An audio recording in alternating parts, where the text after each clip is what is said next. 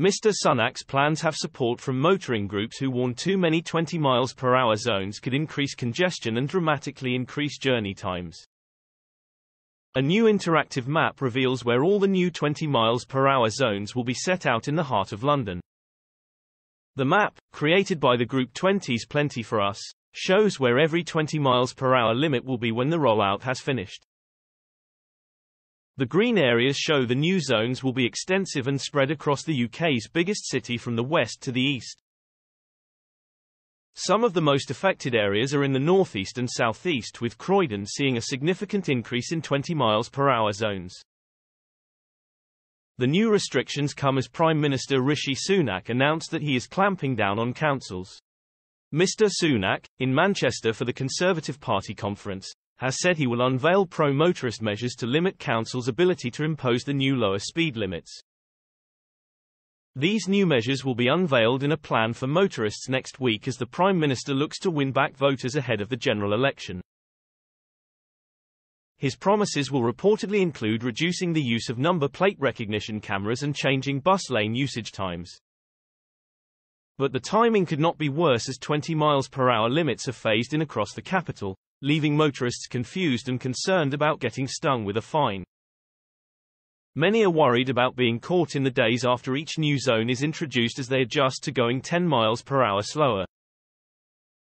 Drivers will be allowed to adjust. Speaking to the Mail, lawyer Nick Freeman explained there would be a grace period to allow drivers to adjust.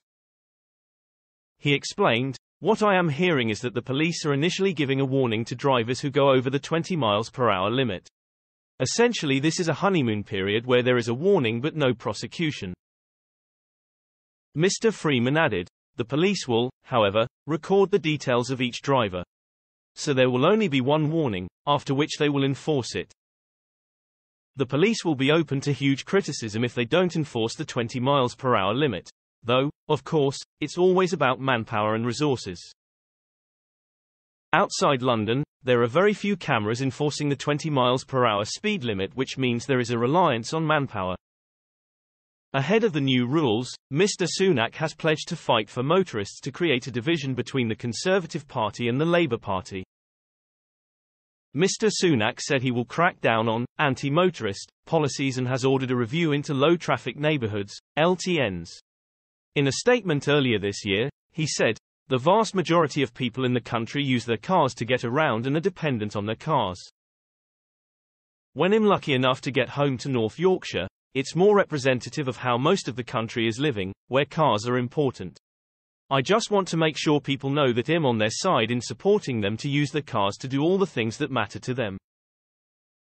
Mr. Sunak is supported by the head of policy at the RAC, Simon Williams, who said implementing 20 mph zones in a widespread fashion may unnecessarily lengthen journey times by slowing down traffic, and possibly even increase congestion. He added that it was important for councils to strike the right balance between making roads safer and ensuring traffic of all forms flows smoothly.